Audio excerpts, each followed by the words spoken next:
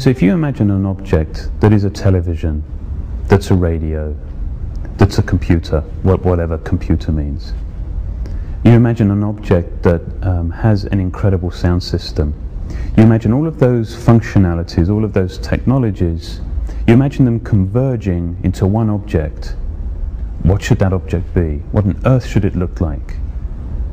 One of the things that I think is really striking about the product are the colours that we've used, the materials and the finishes. So those range from fabric on the speaker through to leather on the palm rest.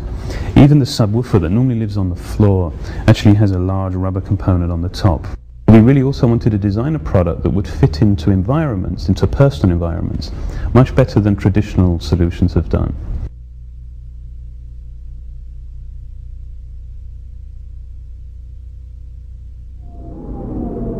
The footprint of the product. We know that traditional computers take up way too much room on the desk. They're too big, they're too heavy. So we wanted to design a product that had a very small footprint, a product that is easy to move around. We wanted to try and manage the cables better, to actually make the thing easy to set up, but also to make sure that the back of the computer, the back of the object was as well resolved as the front. And certainly the sound system of the product really did demand that we try to convey, try to describe just how compelling, just how impressive the experience is. Painting the plastics with a lacquer that actually has metallic flaking as well gives the plastics a depth that you don't often associate with computers. The foot on the product is die cast from metal. That's a great material in terms of its strength and its weight. But the foot also serves two purposes.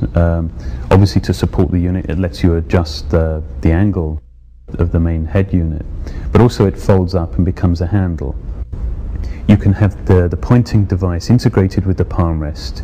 You can actually detach it and use it to the side of the keyboard, or you can actually replace it with a mouse altogether.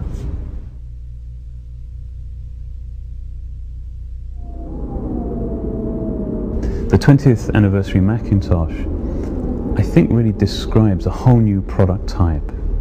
And while it doesn't have answers for all the questions it asks, I think it's a consequential, it's an important product.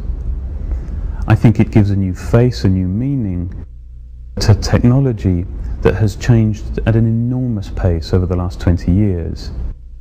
I think more significant, more exciting is the indication, is the signal that Apple takes design very seriously, that Apple is prepared to innovate, maybe ask more questions than provide answers for, but that we're pushing design extremely aggressively as we close the millennium.